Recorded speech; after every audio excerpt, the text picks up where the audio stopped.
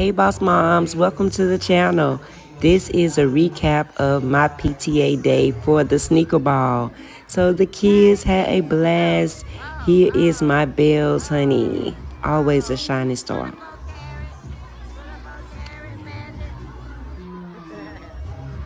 So at the sneaker ball, the kids wore their formal attire and their sneakers, honey. We had a good time, and it was a great social event for the kids. So y'all already know what I'm saying. How do they say it? Period. Period, Pooh.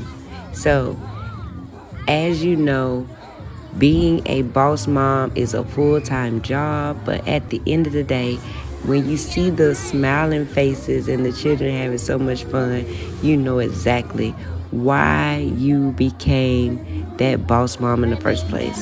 So here's just a recap. Everyone had such a great time. My oldest is somewhere over here in the crowd with the big boys jumping around as usual.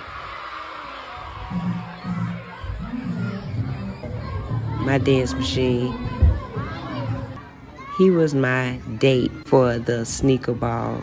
My Yankee boo, yes he is. He always with his mommies. So then it was time to get to work. They had all kind of pizza and snacks, honey. We served over 200 kids. Picture that. I'm used to getting pizza ready, but not at this scale. But guess what? I was equipped.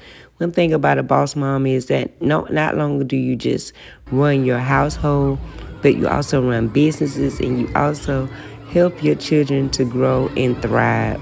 That's the goal, to build a legacy and the memories and have the time freedom.